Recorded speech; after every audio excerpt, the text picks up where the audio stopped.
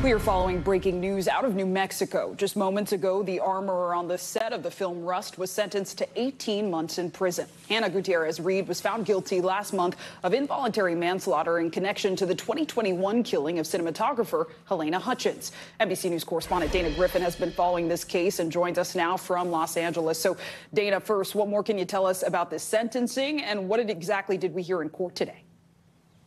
Well, Zinclay, part of the sentencing may have been the jail conversation recordings that were released, and also the judge noted that she never once heard Hannah Gutierrez-Reed say she was sorry. She said instead it was your attorney who said that you were remorseful. Here's some of the things that Hannah Gutierrez-Reed, when she spoke for the first time in court, begging the judge to not give her more time. She said her heart aches for the Hutchins family and that she called Halyna Hutchins an inspiration to her. She says, I'm beyond grateful that director Joel Souza survived that terrible day. But she also said, quote, I am saddened by the way the media portrayed me as a complete monster. And never once did she say, I am sorry for my actions, not checking those dummy rounds that ended up having a live round mixed in that ultimately resulted in the death of this victim. We heard from several family members and friends of Halyna Hutchins who talked about how much she was an inspiration to her. Listen to what her talent agent also said.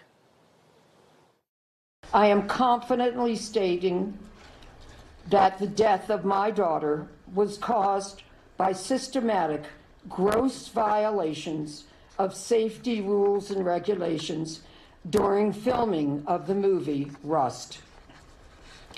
I do not wish for revenge, but believe that each person responsible for the death of my Halyna needs to carry the punishment that is equal to their guilt.